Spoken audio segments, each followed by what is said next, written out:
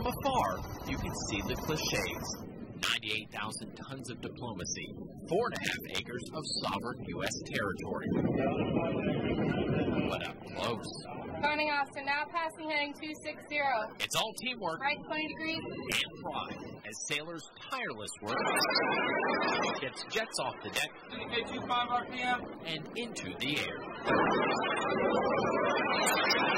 You got to watch out for up here.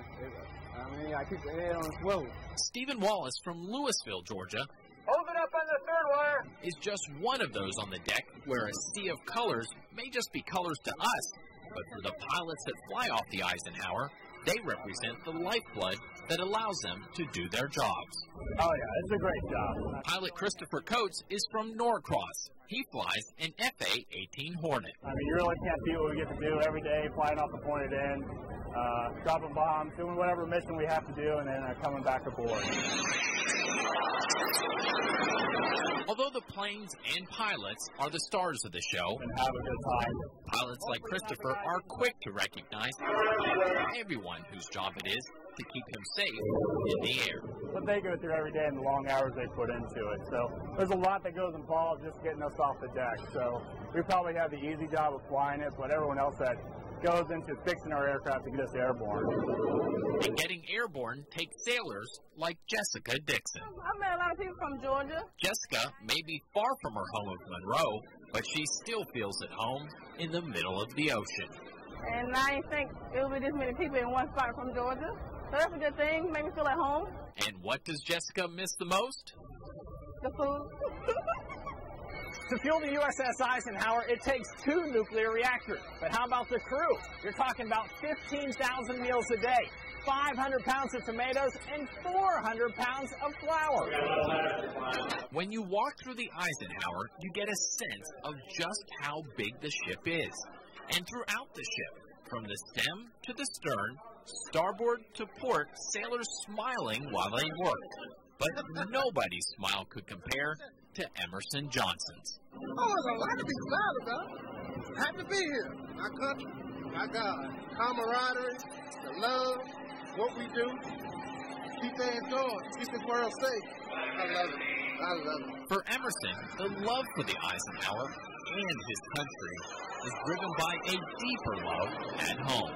I know my kids at home, and dad is out here handling business.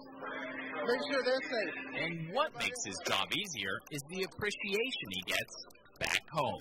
No doubt. What's going on in the world today? I can't see them not.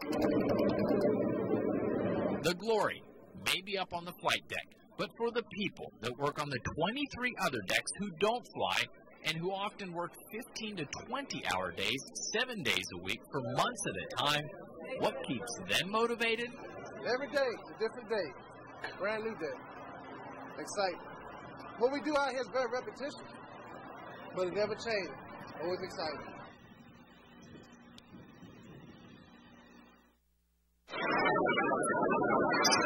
No jet can take off. No course can be set. Turning Austin, my rudder is right 20 degrees, no new course given. Without the crew of this ship knowing the exact motion of weather. Here on board the USS Dwight D. Eisenhower, there's a delicately balanced relationship between Mother Nature and machine. A relationship that allows this floating fortress to project U.S. power anywhere in the world, 24 hours a day, 7 days a week. Do it whether it's good weather or bad weather. But yeah, you're right, absolutely right. Especially for the aviators when they do their strike planning. When it comes to carrier operations, naval officers plan every movement around the motions of weather. Could see across the entire ship. Meet Lieutenant Commander Carlo Lombardo. And just like Gene Norman, he's the final word when it comes to a forecast. 90X. As you might expect, this office uses a variety of weather tools, weather instruments from the flight deck to radar. Advances in internet and satellite technologies have made forecasting in both the Storm Tracker 46 Weather Center and on the carrier a little easier in recent years. But out here, not without a different kind of challenge. Connectivity, when we lose connectivity, that's a problem. And unlike forecasting ashore, we're a moving platform in a dynamic environment, so our environment is changing even more rapidly than your environment ashore. Good evening, Eisenhower. This is Agent 3 Burke from the METOC office for your Event 6 cyclic brief. The Meteorology Operations Center, or METOC, provide weather briefings constantly to crew and pilots. Wind is going to be green, yellow, or red. Carrier forecasters say in order for the Eisenhower to launch and recover any aircraft, the exact sea and wind conditions must be known. They have to drop into the wind. Always learning from it. So Navy Pilot Lieutenant Christopher Coast is from Norcross. He understands the significance of weather. His training mission this day took a different turn thanks to cloud cover. Did the weatherman get it right? No, they actually forecasted it correctly. When we rolled in, the clouds were in front of me and the target, so I couldn't visually acquire the target and be able to drop without going through a cloud layer, which would not be good if I got disoriented at that point and not be able to pull out for some reason. For more than 60 years, the aircraft carrier has been a first line of defense for the United States. Winds, they just went down, but they're still forecasting. These forecasters understand the importance of their mission. Well, the first thing to remember is that weather is never neutral. It either favors us or it favors the enemy. And our job is to ensure that it always favors us. On board the USS Dwight D. Eisenhower, meteorologist Greg Majewski, CBS 46 News.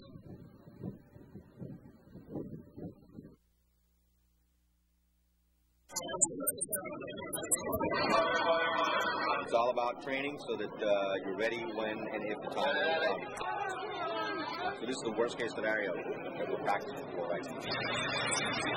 Background on scene. When there is a fire, all sailors man their battle stations. Come on, let's go. This time, it's a drill. They are trained to work together. Come on, we got to turn that fire off. Let's go. And if they use the right technique, Kill yourself throwing that back. they can save lives and the ship. Big figure eight, you don't have to go as fast. And just one mistake I died, man. can be deadly. Why didn't we have anybody cooling ordnance? All the hoses went out. All the hoses were fighting the fire? You needed somebody cooling ordnance. You knew that you had two 2,000-pound bombs in here, right? Yeah. All right, nobody was cooling ordnance. That's why you're dead today. It's survival.